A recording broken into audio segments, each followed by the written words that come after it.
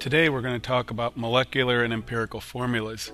For the most part, this will be a lesson on how to calculate empirical formulas and just define what a molecular formula is. During the video, don't forget you can stop and start it and take notes as you need to. What are molecular and empirical formulas? An empirical formula consists of the symbols for the elements combined in a compound with subscripts showing the smallest whole number ratio of the different atoms in the compound. You already know how to do this. Molecular formulas are for molecular compound and aren't necessarily the same as the empirical formula, as you'll see in the next slide.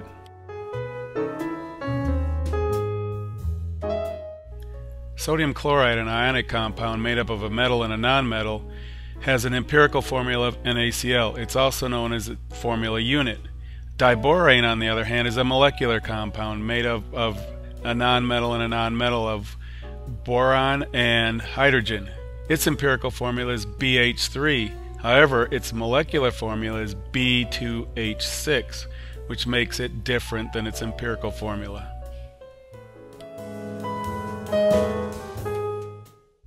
To determine the empirical formulas, we use a four-step process. The first step is using the percent composition. The second step, we assume a 100-gram sample size. The third step, we convert the percent composition by dividing by the molar mass.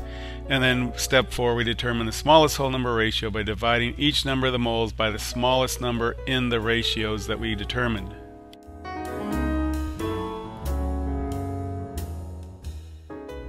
Let's do an example. The problem says we're given 32.28% sodium, 22.65% sulfur, and 44.9% oxygen. Once we assume a 100-gram sample, we can convert these to gram measurements. 32.28 grams of sodium, 22.65 grams of sulfur, and 44.99 grams of oxygen. We're going to convert these to moles by dividing each by their molar mass. And as you can see in the picture in the figure below that we've done that, and we come up with 1.408 moles of sodium, 0.7063 moles of sulfur, and 2.812 moles of oxygen. Finally, we determine the smallest whole number ratio, and that was the one that was related to the sulfur.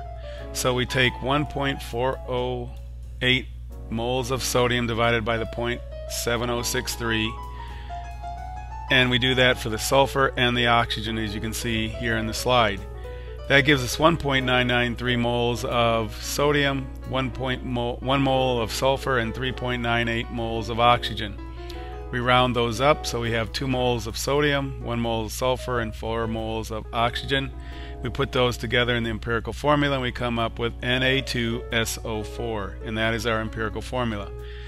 Tomorrow we will be doing these in class, a couple examples, then you'll have time to practice these.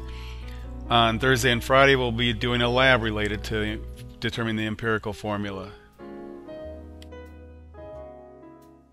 Don't forget to fill out the video response form on the live binder, and if you need to watch this again, just hit the rewind button and start over.